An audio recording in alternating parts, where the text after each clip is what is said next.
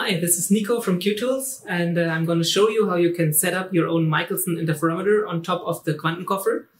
And I've already done that. I've built it up and I aligned everything such that we can couple the single photons coming out from here back into the detector here. And just let me show you the beam path for a minute. So they come out on this side, hit two mirrors just so they can be transformed onto this beam splitter over here, which is the first part of the Michelson interferometer. And from here, they can either go this way, this path, or this path. And in both paths, we have one glass wedge that can tune the optical path length of this path. And we have a mirror that just reflects the photon back. And then both possibilities are recombined at this beam splitter.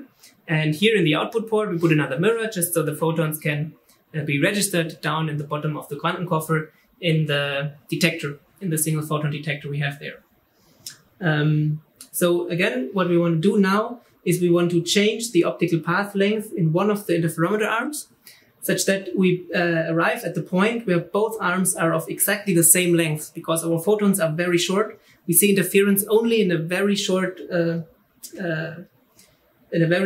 distance difference between those two arms.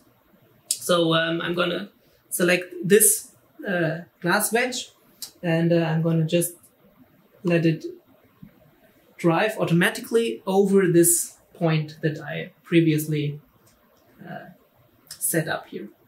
So as you can see now, it interferes nicely, just in a very short period of distance difference between these two arms.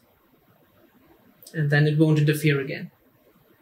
And then I can also go backwards again, just so you can see it once more, that here we actually have single photon interference.